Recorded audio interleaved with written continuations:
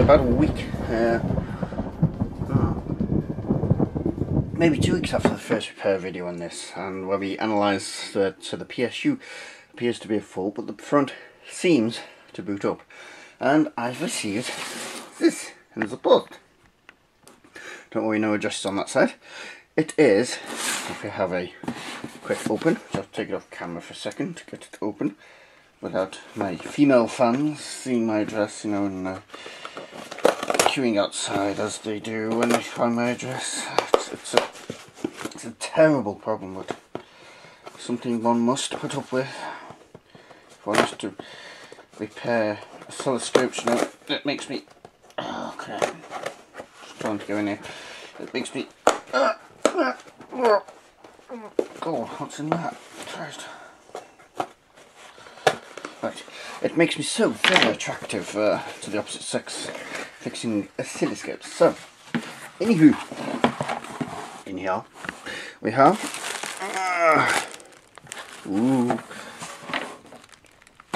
brand new power supply for it, an NFS40 7615J. Yes, nice load of attention, observe precautions for handling, as always. Right, so there we go, a brand new power supply for the machine.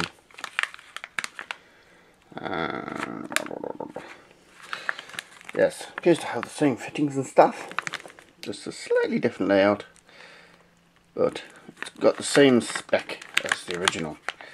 Hopefully, yeah, it's got the same screw holes by the looks of it.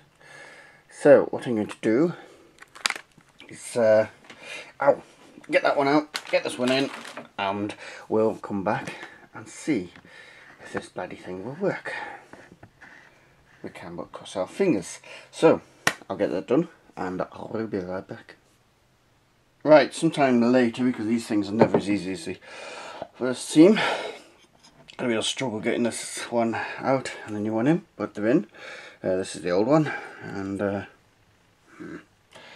just put this here, and you can see the resistors there that are blown. Yes, on this side the board looks fine, but yes, that's a mess. So, new one is installed, double checked, triple checked, everything's sort of wired up right, so all that's left to do is press. Let's drop the camera down, fire, and hope to God that this thing works. Let's have a look.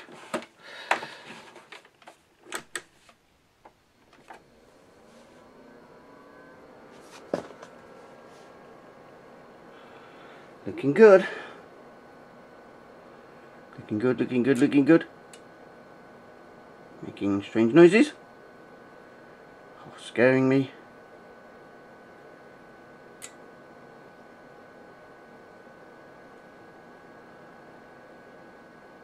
Oh yeah.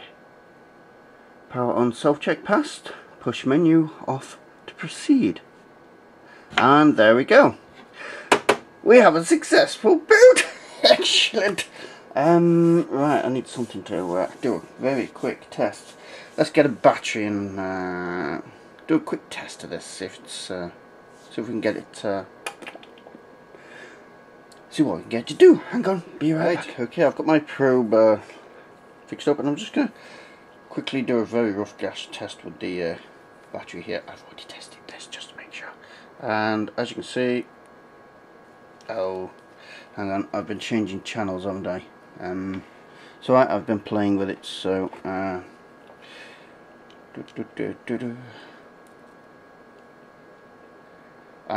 we go. It's going.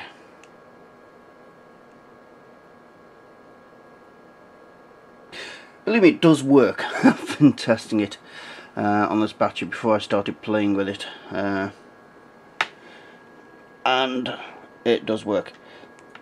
As you can see, got the menu off, print, which doesn't work, so I'm going to print attached, floppy disk is missing. Insert a floppy disk and drive again. Oh, it's because I've been trying to print menu off to remove this message.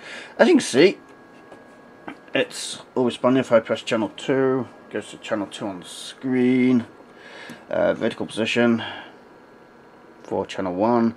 Sorry. Horizontal position. Channel 2. There we go. Channel 2 is vertical. Channel 1 is vertical. Horizontal position there. Delay. Waveform off, I imagine that is. I have no idea how to use these properly, so there we go. DC, AC, ground. I'm going to have to learn to set these up properly. Probe setup. Current voltage. Offset position.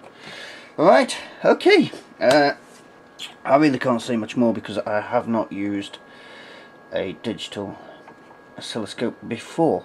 But, there we go. For the small price of a new PSU, this is a £600 to £1,000 machine, as is. Working. Floppy disk. I'm going to try floppy disk, see what happens. I don't know much about them because I don't. Menu, there's a menu, there's a menu. Obviously I don't know how to use these, so I can't test the floppy disk, but we'll do that print facility, just see what happens. Just see if the floppy drive does fire up. I'll have to come back. Okay, I'm just rebooting it.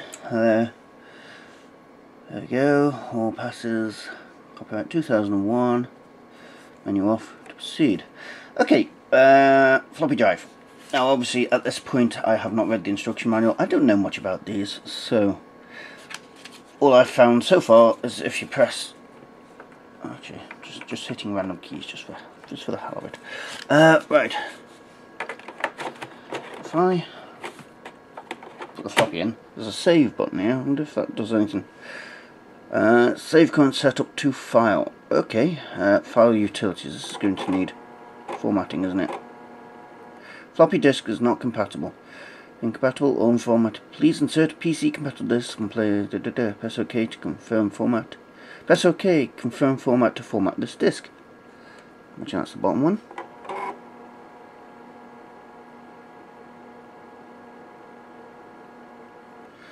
Internal match storage has occurred to read-write operation. This could be due to media or disk drive fault. If the media is removable, try moving and reinstalling or replacing it, and then try the previous operation. Hang on, I shall be right back. Right, I've tried this with the second floppy disk, which has been formatted a while ago on the PC over there, the older IBM one. So I don't know yet if there's an error with the drive, because it doesn't seem to like this. It is going, but it doesn't seem to like these discs, so I don't know if it's a media error with the system. It's, even if it's not running, it's not a problem for me because I'm not going to be using that aspect of it that I know of. So, yet. So, anywho, menu off. Yes, apart from that, all seems to work fine. Where's menu off? Yes, we know that. I know that, you bugger. There we go. So, got loads to learn here. I'm just pressing buttons here just to play. Because I've never had this before. So there you go. For the price of a new power supply unit on it, they got rid of it. Amazing, eh? So, good for me. So, need to learn to use this thing. Now we can get to produce. So thank you for Mars. You need to quit being dirty. You're a dirty boy.